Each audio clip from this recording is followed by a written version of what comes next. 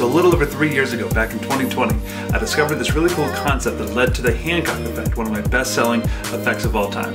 Over the last few years, I've been tweaking it and modulating it until I actually got to this really cool place where I realized that you can use this concept to do one of the most impossible build changes without any gimmicks.